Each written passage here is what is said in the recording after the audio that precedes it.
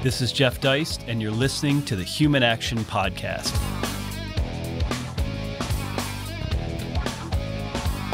Today, we're talking about the economics and theory behind interest rates. Where do they come from? What's their function? And most importantly, what is the correct theory to help us understand interest rates and why they exist? It turns out the classical and neoclassicals didn't particularly understand this. The Marxists were wrong. The Keynesians were wrong.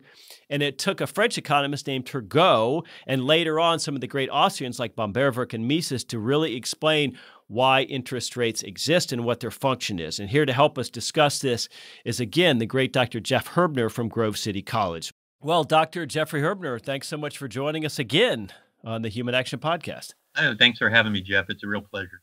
Boy, you talk about interest rates. It seems like this dry subject. I'm not sure most people or even most economists even think that there's a theory to any of this. Interest rates are just some sort of, I guess, public policy tool or just a mechanical item for bankers to apply somehow.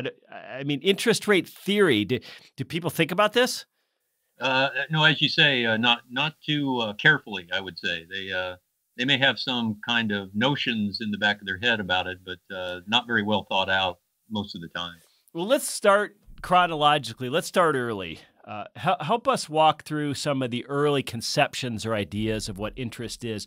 Of course, it's always tied to capital. Capital and interest are sort of two sides of a topic, but since capital theory is such a huge thing unto itself, I want to sort of stick to interest rates today. So, I mean, give us a sense of Adam Smith, for example, for the early classical idea of interest rates. Right, and we can even, well, we could start there and mention also Turgot in this context. Yeah, so right, so Turgot is maybe a bit before Adam Smith chronologically. Right, and Turgot, interestingly, was proto-Austrian on this. Rothbard has a really great section in his History of Thought on Turgot on subjective value and pricing and also interest and capitalization. And so Turgot recognized that interest arises from a fundamental discount of the future relative to the present. So he was aware of what we today would call a time preference, although he didn't think about it quite in the same way that Mises and Feder would. But he recognized that when resources, durable resources, are purchased in a market by an entrepreneur, that the payment for the future revenue generated by these resources, like land and capital goods and so on, would be discounted.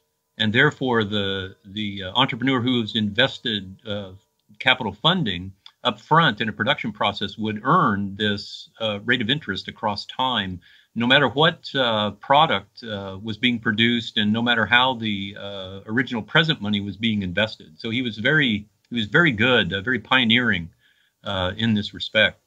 Well, for our listeners who aren't familiar with Turgot, we have a great article by Rothbard, which we'll link to for the show. And Jeff, he's writing in the mid-1700s. So we're talking about 100 years, for example, before Böhm-Bawerk, who we'll get to. And in reading Murray's article about him, I was struck by this sense, and it still applies to the arguments we're having today about labor and capital. Left libertarians talk about wages as theft. Alexandria Ocasio-Cortez talks about exploitation.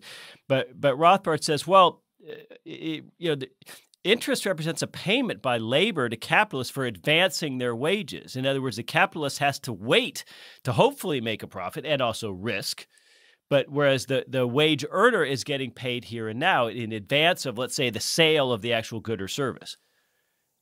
Yeah, exactly. And Turgot actually integrated both those features, both the abstinence, the waiting part, so to speak, and the uncertainty. He actually saw that both of these would be a component of this discount, this price spread between paying money up front to buy inputs and then producing something and selling the output for money in the future. Well, so also writing in the 1700s, Adam Smith, what I think of what I guess the classical conception of interest is some sort of return on capital. So it's more amorphous and it doesn't go directly to time.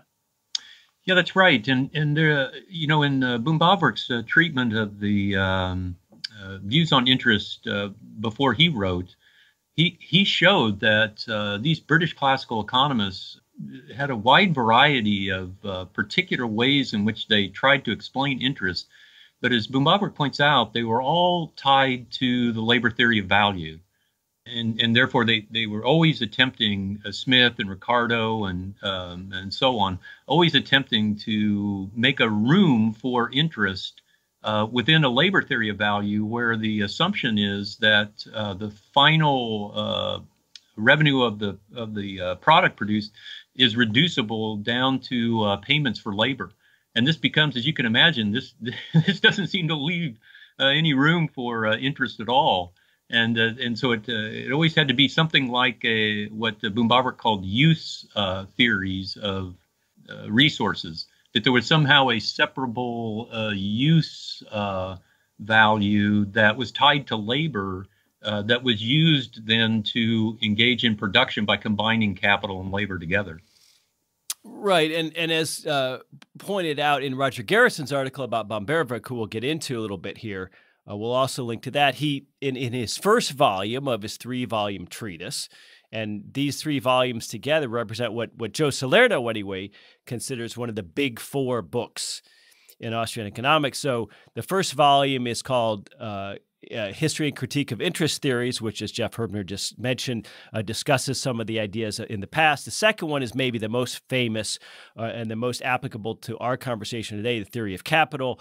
And the third is called Further Essays on Capital and Interest. And all of these are written basically in the 1880s. But in that first one, where he's criticizing some of these, you know, he really helps us, I guess, better understand all the thoughts that had come until then. But one thing I like to point out, Jeff, is he never read. He died just after Mises's Theory of Money and Credit came out, and in correspondence appears to have not read that, and thus was never influenced by it. Right. So Mises himself writes that when his book Theory of Money and Credit came out in 1912, that Böhm-Bawerk spent some time in his private seminar discussing the work.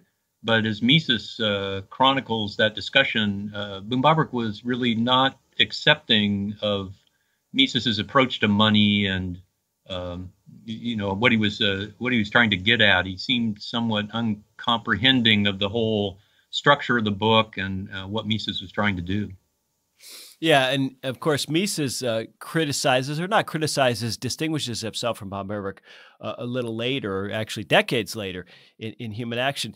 But let's get a little further into what the gist of Böhm-Bawerk's second volume, his Capital and Interest, the second volume, is all about. I mean, first and foremost, he brings us back again to this idea, again and again to this idea of time, that there's a difference in value between present and future goods. And you know, the two of us talking, that sounds so easy and obvious, but you know, in the 1880s, maybe that wasn't so obvious to everyone. Maybe you and I benefit from hindsight here.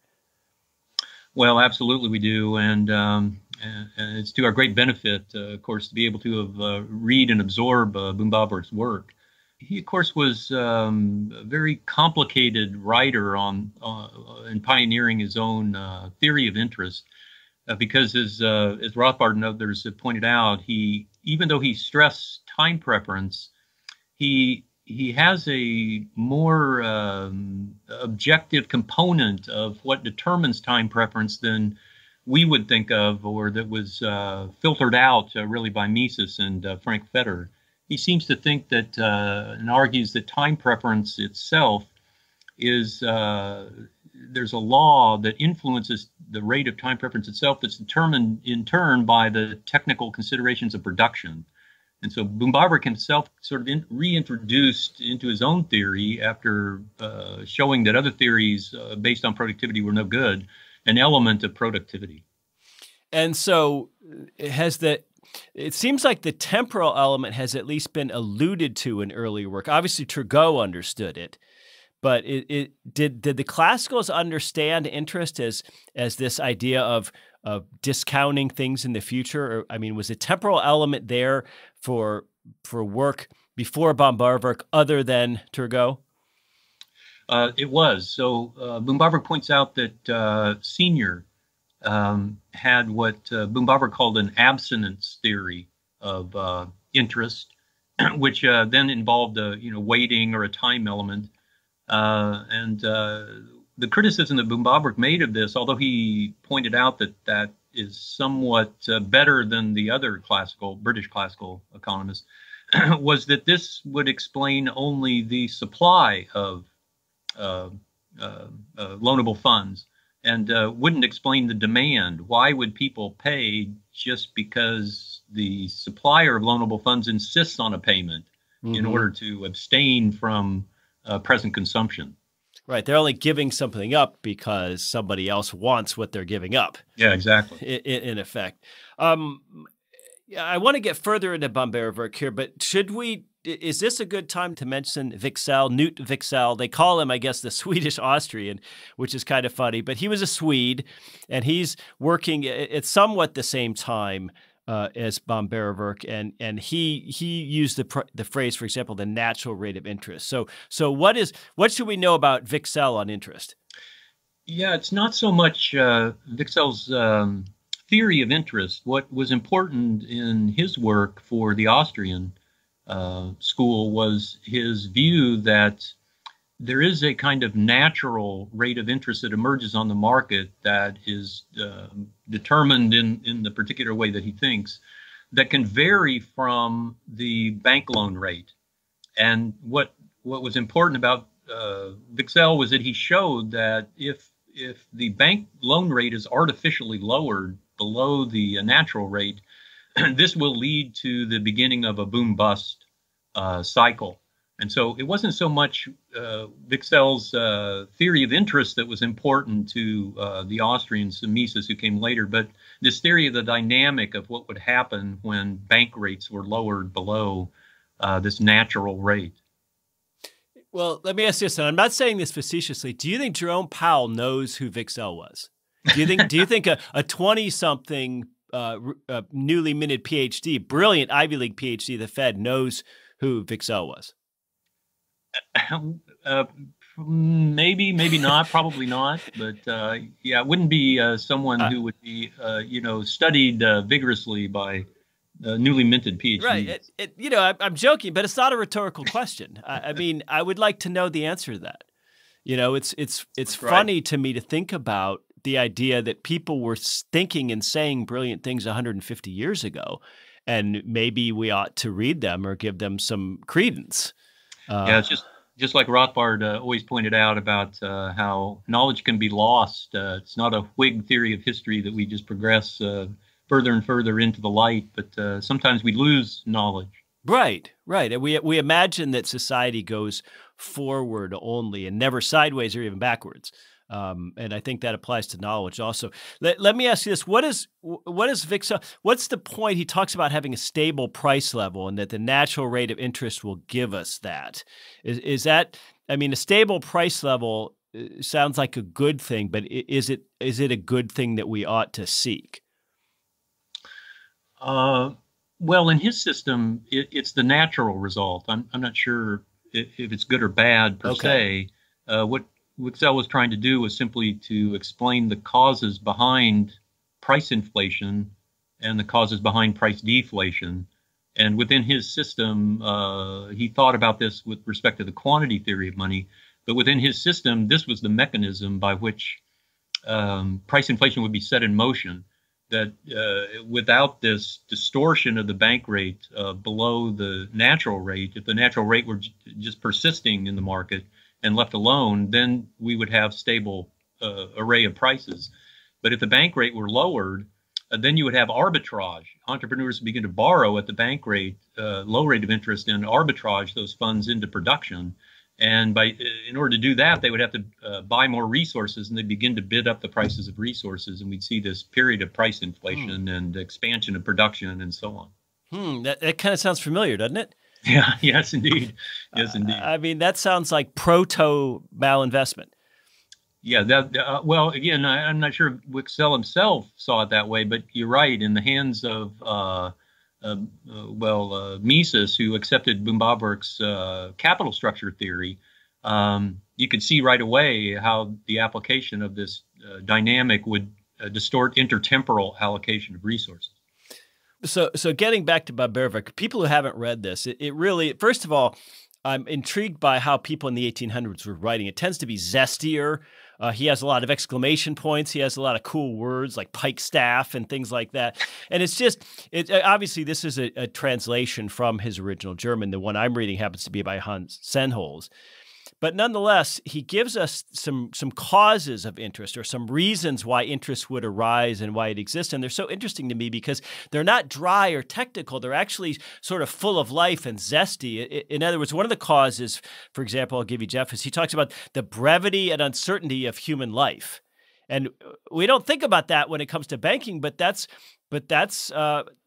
part of what we're talking about here, is that either, we could die. Tomorrow is not certain.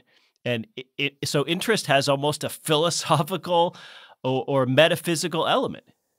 Yeah, that's exactly right. And when Böhm-Bawerk mentions that, he's more in line with what Mises would take as the notion of time preference, that it's simply bound up in the human condition of us being finite and temporal beings. It must be the case, because we're temporal, that we distinguish between sooner and later, and that we always prefer sooner satisfaction of an end to later. Now, Böhm-Bawerk wouldn't formulate it this way, but that's the statement where he's getting closest to what Mises would formulate later. I should add on your point about the liveliness of Böhm-Bawerk. He also is he's very interesting in the way that he argues by analogy.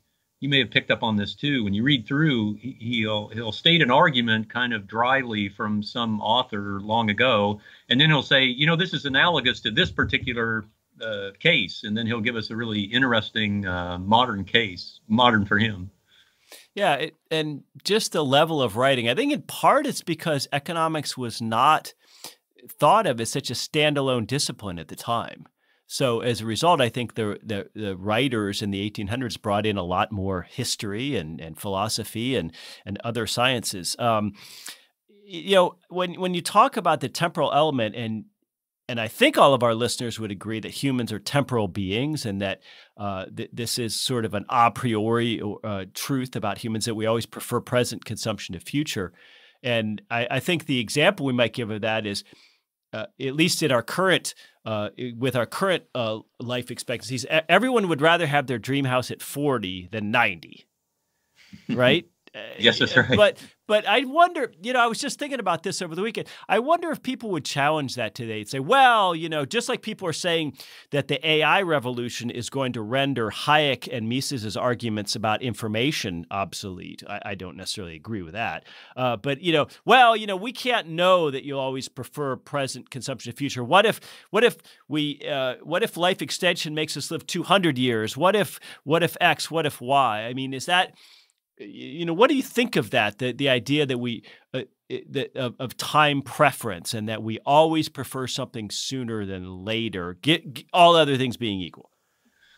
Right. Again, I'm a complete Misesian on this. I think that it's the same or analogous to the existence of our being finite, which implies then the scarcity of the means that we can apply to the attainment of ends. Once we recognize that means are scarce with respect to the attainment of our ends, it follows, just as a matter of logical deduction, that we would always prefer more of a good to less of it, as long as this good remains scarce, because we're finite. And Mises argues the same way then about our temporal existence. Since we exist in time, we recognize right away the difference between sooner and later. Once we recognize the difference between sooner and later, because of the passage of time, we always prefer, now he specifies, a given satisfaction sooner as opposed to the same satisfaction later. So it's a ceteris paribus claim that he makes. He's very careful in the way that he words this to ward off objections of the sort that you're talking about. Well, I guess when we solve scarcity and mortality, via technology, we can drop all this Austrian economics business. Yeah, we'll just live forever at the bliss point, right? Yeah, but another point that Böhm-Bawerk makes that I really enjoy is that he says, and I'm quoting him, "Nothing in the nature of interest could make it unfair or unjust in itself." So he's, there are worldviews. There are left-wing worldviews. There are, in the Islamic world, there are different ideas about whether interest is ethical or moral. And he's making the case that because it arises naturally, there's nothing about interest per se, contra the Marxists, that's exploitative. Yeah, that's right. And again, he notices this, and Rothbard emphasizes this, but Böhm-Bawerk even notices this about Turgot. Turgot was a great opponent of anti-usury laws of the Middle Ages, and he made precisely this point, a very realistic analysis, where he said, "Look, it's just in the nature of human existence that people are going to lend and borrow at a positive rate of interest, and if you outlaw this, it won't eliminate it; it'll just drive it into other channels that are less efficient." Yeah, and I think there's some parallels here to philosophy, to sociology, even to ethics, where we say that generally speaking, things that comport with human nature are good, and things that are at odds with human nature are bad. I mean, we're getting into that's why I love reading old Austrian stuff, is because it's not dry. It makes you think about life in the broader sense. Yeah, that's absolutely right. Guido Holtzmann has this great introduction to Mises's epistemological problems, where he makes this point about the early Austrians really thinking of themselves more broadly than just as economists in the narrow sense, but as sociologists, if you will, or commentators on a broader social nexus. Yeah, and so in developing what we now would call a time preference theory of interest, Böhm-Bawerk wasn't using that term per se. Fast forward to like, for instance, Frank Knight, when we talked about Menger's principles. Frank Knight had written many years later, in about 1950, had written an introduction to that book where he criticizes this outright time preference theory of interest. And I'm quoting Frank Knight from that introduction. He seems, "Well, it seems untenable in the absence of any reason to believe in the underlying psychological assumptions." And so this is getting into something that Böhm-Bawerk had not yet gotten into, because Mises had developed praxeology and the things that precede praxeology, which we call timeology. So talk about the underlying psychological assumptions, which here Frank Knight is dismissing, that undergird all of this. Right. So the way I would think about this is that Knight seems to, with respect to interest, he seems to think that this is just a phenomena of production itself.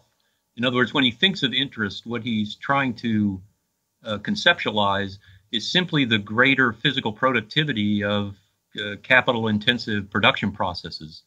And so he bypasses the very fundamental notion, really, even of human action, in the sense of the way that Mises thinks about it, as the relationship between the human mind that's evaluating and choosing and so on, and these objective features of the world. Knight, wants to criticize this more robust analysis that Mises introduces by just looking at one element of human action, which is this objective, technical, physical set of production possibilities. And presumably Frank Knight had read Böhm-Bawerk, would you imagine? Oh, absolutely. Okay, so but again, the first volume of Böhm-Bawerk's 3-volume treatise is all about debunking use theories, productivity theories, abstinence theories, etc. So it sounds like you are applying to Frank Knight sort of a productivity theory of interest. Yeah, that seems, well, this is what he wrote in response to the Austrian, to this time preference, view. He wrote about Crusonia plants and so on that generate just by natural growth an increase in their size or fruit or whatever over time. and that this proves, definitively that there's if you own the plant, you earn this stream of physical return, and that's all we need to explain. Whereas, as Böhm-Bawerk pointed out, that's not what we're trying to explain with interest.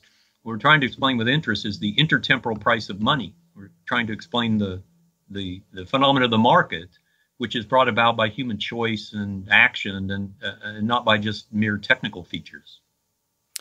Before we move, let's say, farther ahead into Mises on interest, let's get out of the 1800s into the early 1900s.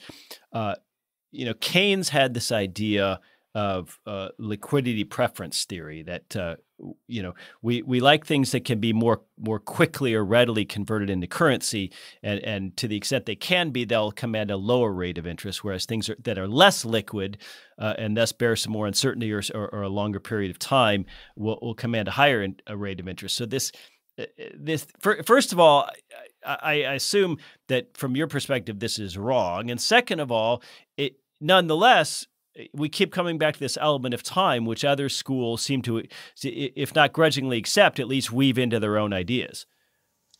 Yeah, so Keynes took the other sort of extreme position, as opposed to productivity theories. His view is often characterized as a purely monetary theory of interest. So he thinks the interest rate is determined by the demand for money, as you say, the liquidity preference, given the stock of money that exists in society. And, well, one might think, well, how is that possible? Why would simply holding money generate interest? And so here what he says is that it's an opportunity cost. So the person who holds money forgoes earning interest on bonds, and therefore the interest then influences the holding of money. There'd be a downward sloping demand for holding money relative to interest. And of course, as Böhm-Bawerk already pointed out, this way of reasoning, he pointed this out in criticizing other interest theories before Keynes, obviously. This method of reasoning from explaining the price of something as an opportunity cost, it doesn't work. This is logically inadequate. You can't explain the price of the product of something by its opportunity cost alone, as we've already mentioned. You have to explain it by the demand for the thing and not just the opportunity given up by the person supplying it. The other aspect of Keynes' theory, of course, is what he calls the marginal efficiency of investment. So Keynes thought that each investable project in the economy, the investor could calculate the rate of return on this investment, and then invest in the higher rate of return projects, out to the loan rate at which you could borrow money. But this too is completely overturned. This view is completely overturned by Fetter, and really implicitly by Turgot, who pointed out that the rate of return on an investment depends upon the price you pay for the resources that you buy in order to engage in the project. And the price that you're willing to pay for the resources, that an entrepreneur or investor is willing to pay for the resources, is the capitalized value of the future revenue stream. And the capitalized value is determined by the rate of interest itself. So once again, this is just logically untenable to reason the way that Keynes did. But what we think of as a Keynesian today, and of course a lot of views, a lot of neo-Keynesianism, whatever you want to call it, a lot of views ascribed to Keynes are not necessarily actually held by him. I'm someone who has read nothing by Keynes other than the general theory. So it seems to me if your sole MO is to stimulate demand in an economy, and that you believe consumption equals prosperity, which seems to be what we believe today, then high interest rates are bad, right? We want people buying and consuming, not saving. Yes, that is the whole thrust behind the Keynesian framework, and by implication, the framework of most modern macroeconomists who accept the aggregate demand, aggregate supply kind of framework. Now, we haven't really touched on Marx here. I'm going to paraphrase. Marx and his progeny, I assume, would say something along the lines of, interest is inherently exploitative because all value comes from workers. And so anything that they're not paid that doesn't go to them, but goes to some sort of owner in the form of interest is taken from them. Is that roughly correct?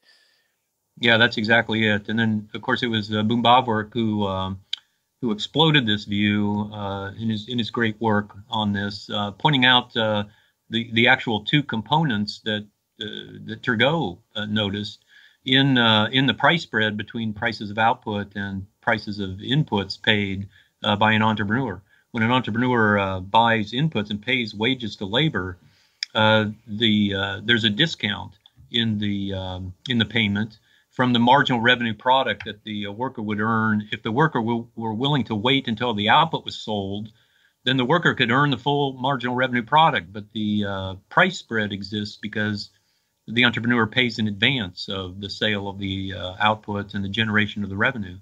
And then the other is, of course, uncertainty, that someone has to bear the uncertainty of the final product not being sold for what is anticipated and built into the payment to labor and wages. And this is undertaken by the entrepreneur, and the workers relieved of this bearing of uncertainty because the worker, again, is paid in advance a contractual wage. Well, and Böhm-Bawerk goes into this. So give us your thoughts. What would be the role of interest, if any, in a pure socialist or pure planned economy? Well, as Mises points out in Human Action, what he calls originary interest, time preference, and originary interest exists regardless of the institutional setting. It exists in the Caruso economy, it exists in the socialist economy, it exists in the market economy, and so on. It's just that only in the market economy, well, the Caruso economy is a separable case, but in the division of labor economy, it's only in the market economy that it can be efficiently integrated into decision making.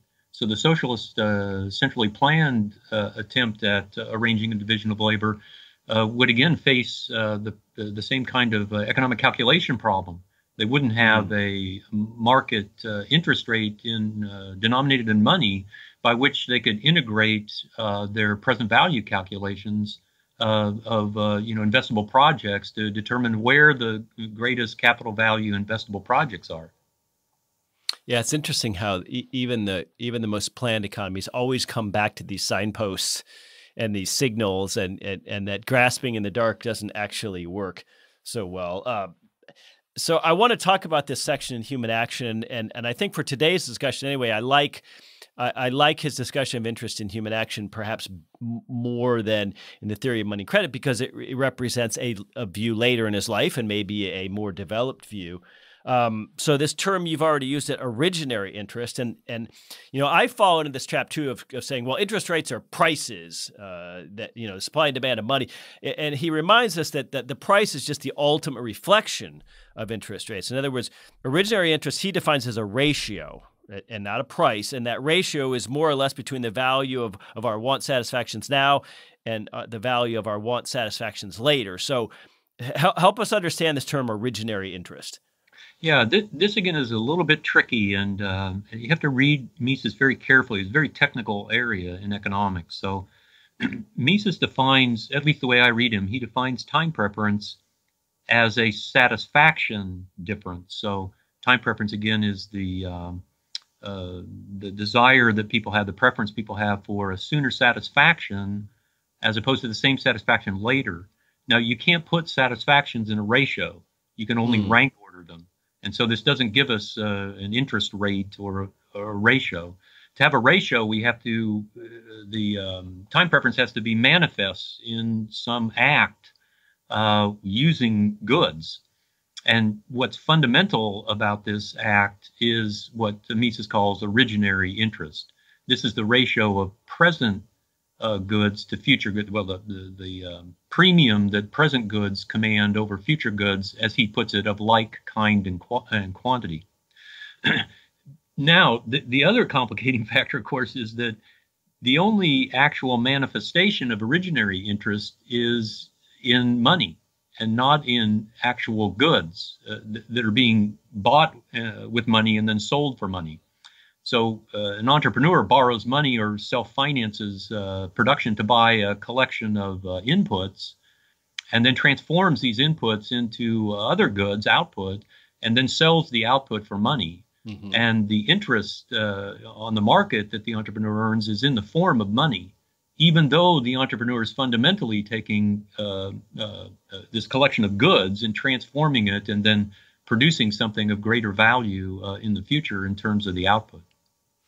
But this ratio, let's say, of want satisfaction now, want satisfaction later, I mean, ultimately, apart from governments and central banks, and that's a big apart, ultimately it manifests itself in a number, doesn't it? I mean, at some point, the supply and demand determines a price, and you and I, you loan me $1,000 and we come up with an interest rate. That's correct, and this is precisely why you can't conceive of this ratio or this price, however you want to say it. You can't conceive of this in goods themselves, because again, you couldn't form a ratio between, or at least not a single ratio, at least between all the different collections of producer goods that are used, hours of labor and numbers of machines and acres of land and so on and so forth, against the output that's produced, let's say number of refrigerators that are produced in the production process. You can only form this ratio in a common unit, and the common unit is money. So once again, we see the importance of economic calculation to Mises, that all of the different elements of pricing are not in kind and barter exchange ratios, but they're all, including the interest rate, in money. Now, let's go back to our example of no central bank and no state intervention. What if, it's 150 years ago and you're in a small town without access, neither you nor your small town bank has access to big national or international capital markets. Would my ability to borrow money literally be dependent on my neighbor's willingness to save and deposit? And would the interest rate reflect that? I mean, it seems like all of this at one point in time was hyper-localized. It's possible. I'm not sure about historical analysis of cases like this, but certainly across regions, you can see this kind of thing. The thing that tends to, though, overcome this regionalization of credit markets is precisely that this trade is all done in money. And very quickly in history, then it could be done in claims to money. And once that step is taken, say in the high Middle Ages by the banking institutions of northern Italian city-states, you tend to see a more widespread geographic area sort of encompassed into a single financial market area. Right. So in other words, the market trends this way. It takes care of it. Exactly. It expands and develops through financial innovation this way. So Mises talks about a neutral interest rate. Now we've heard him say many times, money's never neutral. Money never hits everybody at the same time and benefits everyone at the same time. So, but what's a neutral rate of interest in the Misesian sense, and what does it mean to us? How does it help us understand things? Yeah, I think here Mises is trying to integrate now Wicksel's notion of the natural rate. The problem with the way Wicksel formulates this is that he did it in terms of the goods themselves. And so once again, it isn't possible for Mises to integrate barter exchange ratio analysis into his monetary economic calculation analysis. So, and of course, there are additional theoretical implications that Wicksel didn't develop that Mises does in his business cycle theory. So to talk about a neutral rate of interest, he's speaking about the rate that would emerge on the market through just the voluntary saving and investing of people based upon their time preferences and other factors involved in lending and borrowing. And then again, he invokes the kind of dynamic that Wicksel talked about.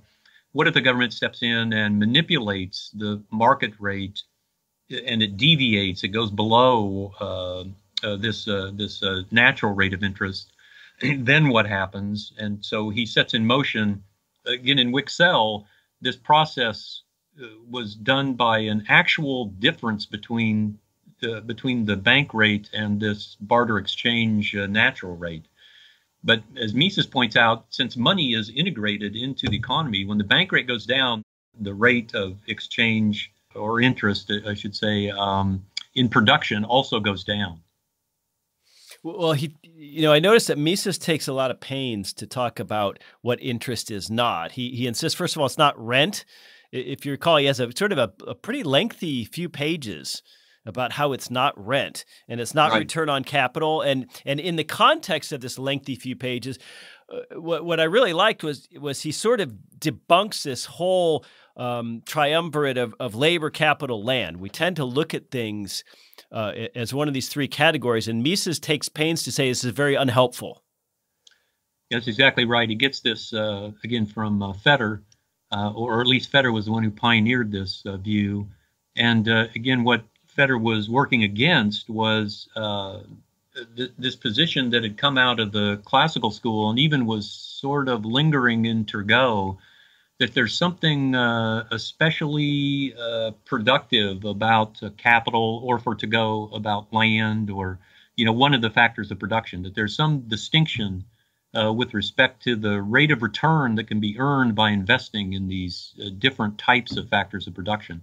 And what Fetter pointed out is that this is entirely wrong, that the process of capitalization, the process that the investor goes through in calculating the present value of the future revenue stream by investing in a durable producer good, is the same whether the durable producer good is land or capital good or any other factor of production.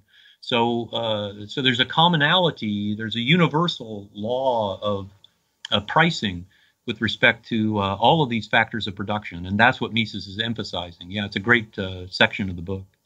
Well, and again, in this discussion of originary interest, he points out land, if we didn't discount all of its future uses, we might find people didn't really buy and sell land.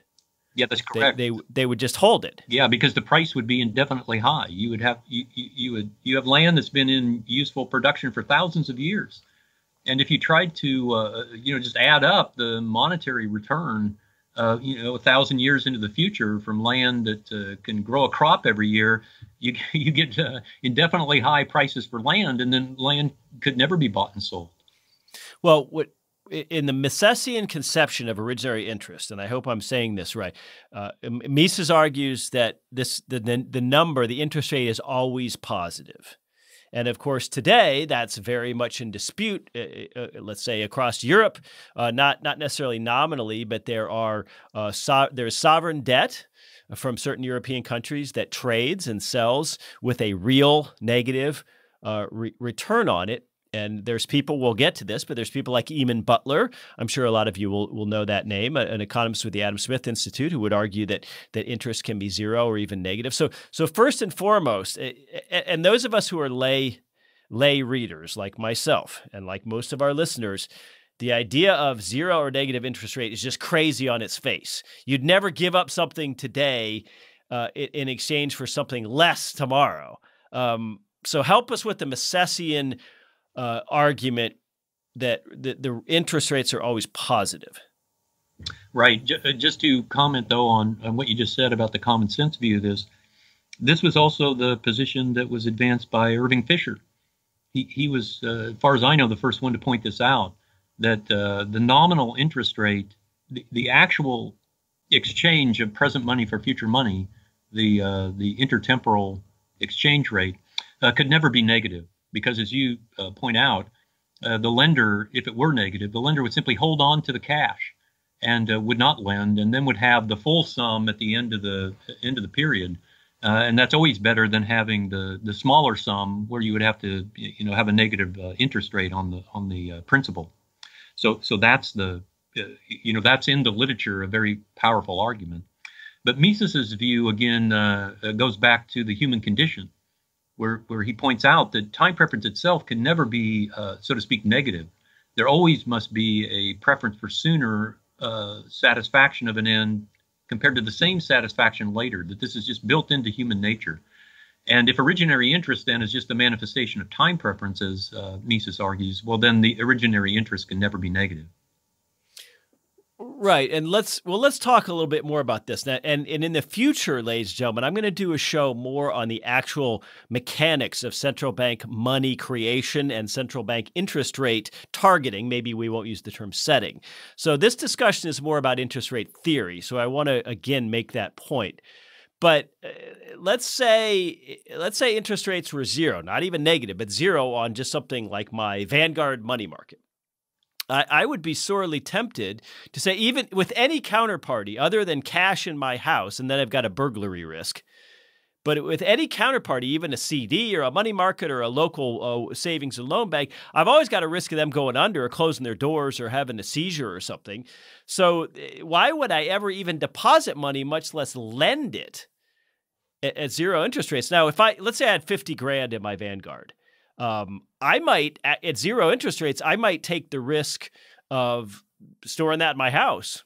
Now, if I had $1 million in my Vanguard, I might say I'm not comfortable with $1 million in my house, and so I'll pay a couple points for some sort of safeguarding, basically warehousing electronic blips at Vanguard or whatever at a bank. But apart from that burglary risk or whatever, why would I just hold on to my cash in the most literal physical sense? Yeah, no, that's exactly right. Or you would take the cash and buy consumer goods. Yeah. And enjoy the subjective value of the consumer goods. Yeah, that's exactly. I might just say, well, I get a car or put it into something tangible. I might buy gold and silver. I might buy all kinds of things, or I might just go to Vegas. But I'm not earning any interest on my money. Now let's take that into the negative interest rate territory, which we've actually seen in Europe. Is there an argument that a big institutional investor, let's say a pension fund, a university, somebody hundreds of millions or billions of dollars, or euro or Swiss francs or whatever, says, well, look, these sovereign debt, whether that be U.S. Treasuries or German bonds, or not Greek and Italian bonds, by the way, but German bonds, those are the next thing, the next best thing to actual cash. I mean, those are the default risk on those approaches zero, because these are sovereign governments that can produce. Well, the ECB can produce euro, and so we'll pay a few points in the form of 3% negative real interest, just to know that that's the extent of our loss. It's almost like in a pure 100% reserve bank, I might pay a few points for, in effect, a warehousing function. Yeah, I think that's right. I think that's correct. And just on the other aspect of this, when governments, central banks institute negative interest rates with respect to the banking system, then this, of course, is not an interest rate at all, but just a fee. Yeah, right. It's a fee, and of course, the other thing is we kid ourselves. I think most of our listeners would agree about the real rate of inflation. Right. So, who knows what's a real negative yield? Even if you're getting 1.5 points on your savings account or whatever. Yes, that's right. Yeah, absolutely.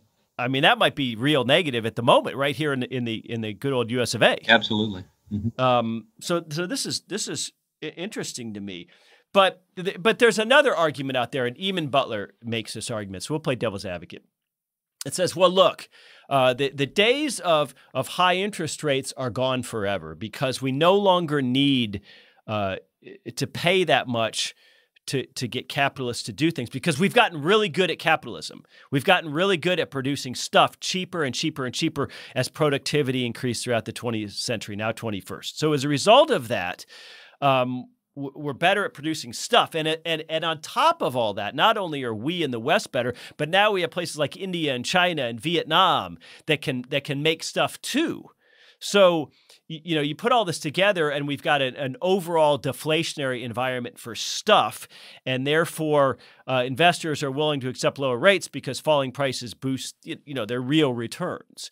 And so even a nominal rate of zero is a real positive interest rate when we view things this way. When we talk about deflation, the deflationary pressures of a productive global economy, especially look at something, Jeff, like consumer electronics.